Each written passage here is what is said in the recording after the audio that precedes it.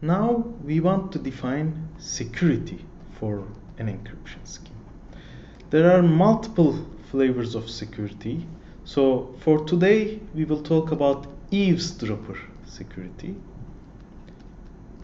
In other words, this is called ciphertext only security. First, let us define again an experiment as a probability. So the experiment will be as follows. We are going to generate a key again. So we will use this gen function with the security parameter. We are going to generate this key, but remember, this key is secret, so we are not going to give it to the adversary.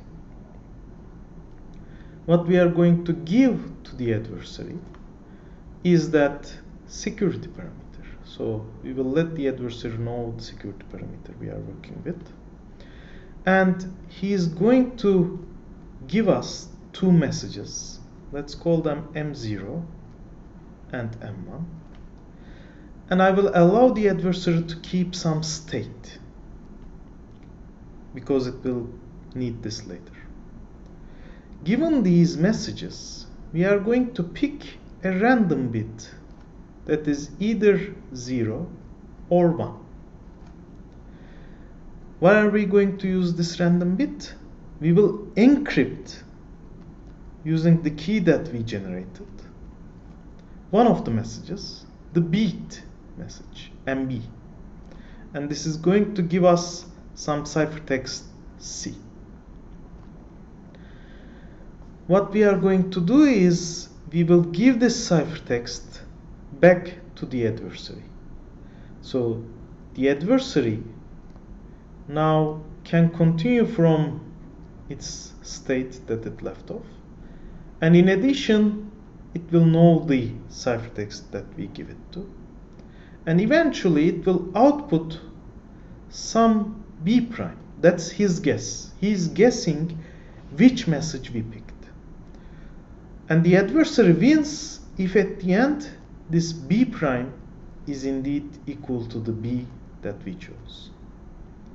Now when you think about this probability, since this B is just a single bit, you can always find it correctly with 1/2 probability. So this is natural. There is nothing interesting going on there. If the adversary wants to actually break this encryption scheme, he needs to do something more.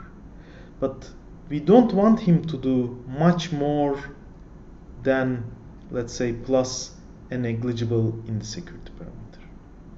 Note that for most of the schemes that are used today, the length of the message is not hidden in the ciphertext. Therefore, an extra requirement we have is that this M0 and M1 sent by the adversary must have equal length, because otherwise the adversary can easily win this game with probability 1 actually. Now we want that such a negligible function should exist, and we didn't define the adversary. We will define it as for all probabilistic polynomial time PPT adversaries A. We want that there exists a negligible function, let's call it neg n, in the security parameter, such that this probability, so the adversary giving us M0, M1, and we encrypting back one of these and giving it to the adversary, such that the adversary can guess which message we encrypted, this probability should be at most 1/2 plus this negligible function. We can also define this as a game between a challenger, let's say, and an adversary. When you visualize this probability as a game, it will look like this. So this challenger needs to generate, using the security parameter, this key K, and it needs to give the adversary this security parameter. Then the adversary, we have no idea what it does, but eventually it will give us M0 and M1. Now, since here we are visualizing the adversary as a whole, we don't need to get the state and give it back. The adversary can keep it locally. We are going to now pick a bit. So this will be the challenger's bit. And then the challenger will encrypt using the key he generated here, MB.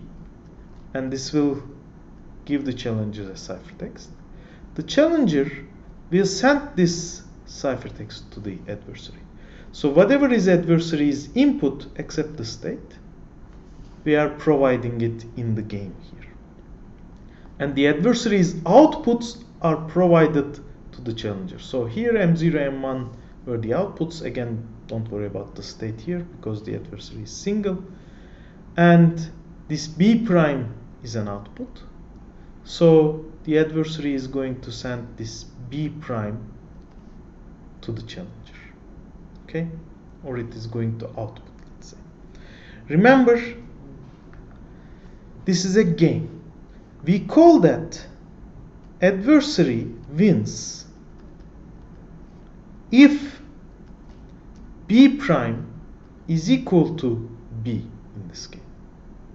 Now, if I want to redefine this whole probability, I can say for all PPT adversaries, there exists a negligible function on N such that probability that the adversary wins the game that we defined here needs to be equal to 1 over 2 plus negligible. If that's the case, then our encryption scheme is secure against an eavesdropper.